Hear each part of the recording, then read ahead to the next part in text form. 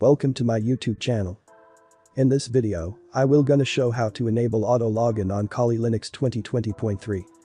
So, first of all, open the terminal and update your Kali Linux.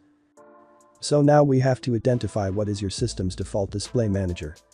So this is the command to identify what is your system's default display manager.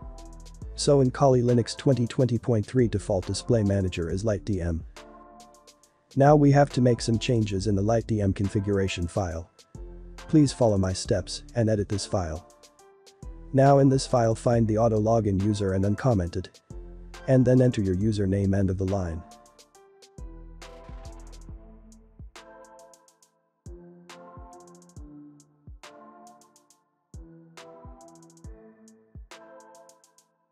Now save the file using Ctrl+O and exit Ctrl+X.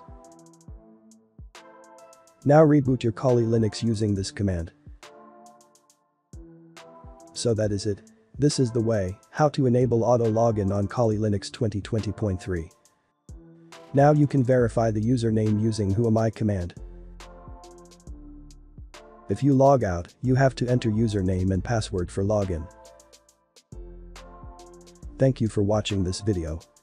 And make sure to subscribe my channel so you don't miss out on my future videos.